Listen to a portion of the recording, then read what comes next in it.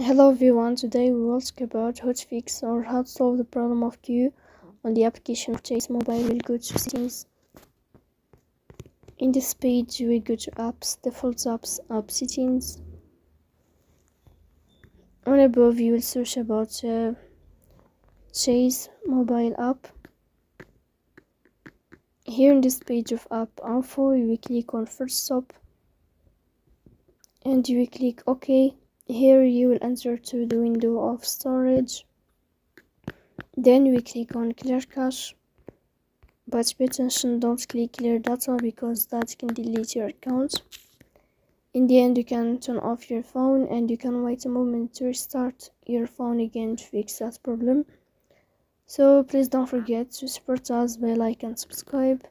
See you next time in another video, and thank you for your watching and your attention.